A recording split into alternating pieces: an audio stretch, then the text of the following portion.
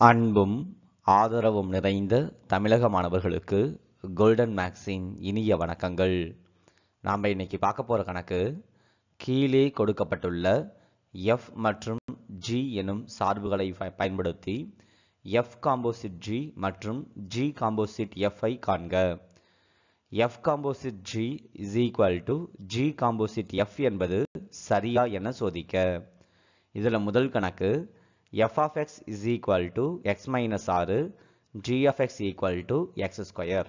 இந்த கணக்கு 10ஆம் வகுப்பு பாடப்புத்தகத்தில் உறவுகளும் சார்புகளும் அப்படிங்கிற பாடத்தில் பயிற்சி 1.5ல் கணக்கு எண் 1ல் 1வது கணக்காக வந்திருக்கு.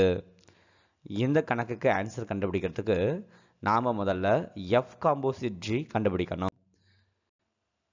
f காம்போசிட் g அப்படிங்கிறதுக்கு என்ன மீனிங் அப்படின்னா f of g of x அப்படின்னு அர்த்தம். அதாவது fக்குள்ளார g of x இருக்கு அப்படின்னு அர்த்தம்.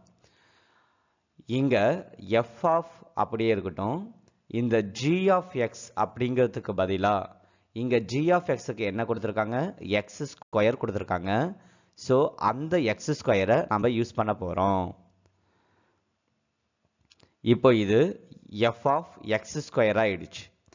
f of x ஸ்கொயர் அப்படின்னா f of x அப்படிங்கிற சார்பில் xக்கு பதிலாக x ஸ்கொயர் போடணும் அப்படின்னு அர்த்தம். அப்போ f of x அப்படிங்கிற சார்பை இப்போ நான் எடுத்துக்கிறேன். இதில் x மைனஸ் ஆர் இருக்கு. ஸோ இந்த x மைனஸ் ஆறில் எக்ஸை மட்டும் நான் கேப்பாக எழுதிக்கிறேன். ஏன்னா இங்கே இருக்கிற எக்ஸை நான் எக்ஸுன்னே பயன்படுத்த போகிறது கிடையாது. எக்ஸுக்கு பதிலாக இங்கே எஃப்க்குள்ளார என்ன இருக்கோ அதை தான் நம்ம போட போகிறோம்.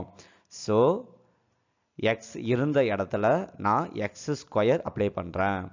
ஸோ எஃப் காம்போசிட் ஜி அப்படிங்கிறதுக்கு நமக்கு எக்ஸ் ஸ்கொயர் மைனஸ் 6 கிடைக்குது. இப்போ அடுத்தது நான் கண்டுபிடிக்க வேண்டியது G composite F.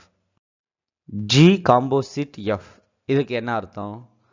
G of F of எக்ஸ்ன்னு அர்த்தம். ஜிக்குள்ளார எஃப் ஆஃப் எக்ஸ் இருக்கு. இங்க உள்ள இந்த எஃப் ஆஃப் எக்ஸுக்கு பதிலாக நாம் எக்ஸ் மைனஸ் 6 அப்படின்னு எழுதலாம். ஸோ ஜி ஆஃப் அப்படியே இருக்கு, அது உள்ளார எக்ஸ் மைனஸ் 6 அப்படின்னு மாற்றி எழுதிக்கிறேன். இதுக்கு என்ன அர்த்தம்? ஜி அப்படிங்கிற ஃபங்க்ஷனில் உள்ள எக்ஸுக்கு பதிலாக நான் போட வேண்டியது எக்ஸ் மைனஸ் 6. ஸோ இங்கே எக்ஸ் ஸ்கொயர்னு இருக்குது. அந்த எக்ஸை அப்படியே எம்டியாக விட்டுட்டு ஸ்கொயர் எழுதிக்கிறேன்.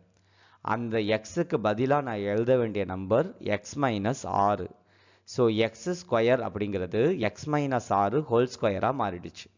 இப்போ எஃப் காம்போசிட் ஜியையும் ஜி காம்போசிட் எஃப்ஐயும் நாம் கம்பேர் பண்ணி பார்ப்போம். X square minus 6ம் X minus 6 whole ஸ்கொயரும் ஒன்று கிடையாது, வெவ்வேறு. ஸோ நம்ம என்ன சொல்லலாம் அப்படின்னா எஃப் காம்போசிட் ஜியும் ஜி காம்போசிட் எஃப்பும் சமம் கிடையாது. இந்த வீடியோ உங்களுக்கு பிடிச்சிருந்துச்சு அப்படின்னா ஒரு லைக் பண்ணுங்க. உங்களுடைய நண்பர்களுக்கும் இந்த வீடியோவை ஷேர் பண்ணுங்க. இதே போன்ற வீடியோ உங்களுக்கு ரெகுலராக கிடைக்கணும் அப்படின்னா மறக்காம நம்மளுடைய சேனலை சப்ஸ்கிரைப் பண்ணுங்க. மீண்டும் உங்களை அடுத்த வீடியோவில் சந்திக்கிறேன். அதுவரை நன்றி, வணக்கம்.